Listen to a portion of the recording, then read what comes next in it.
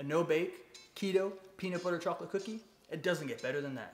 I'm about to show you how to make it. In a medium-sized bowl, add 1 cup of creamy peanut butter. Then add half a cup of coconut flour, followed by a 1/4 cup your granulated sugar substitute, 1 teaspoon of vanilla extract. Mix that together with a fork until fully incorporated. Now you want to line a baking tray with parchment paper, then use a cookie scoop to measure out evenly sized portions. Roll your cookies into a ball and flatten them once on the cookie tray. Now place them in the freezer for at least an hour. Right before you remove them from the freezer, prepare your chocolate coating.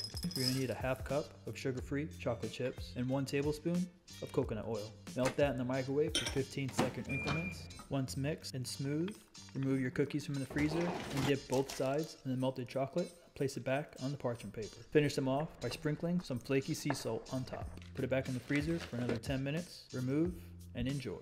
Subscribe for more easy keto recipes.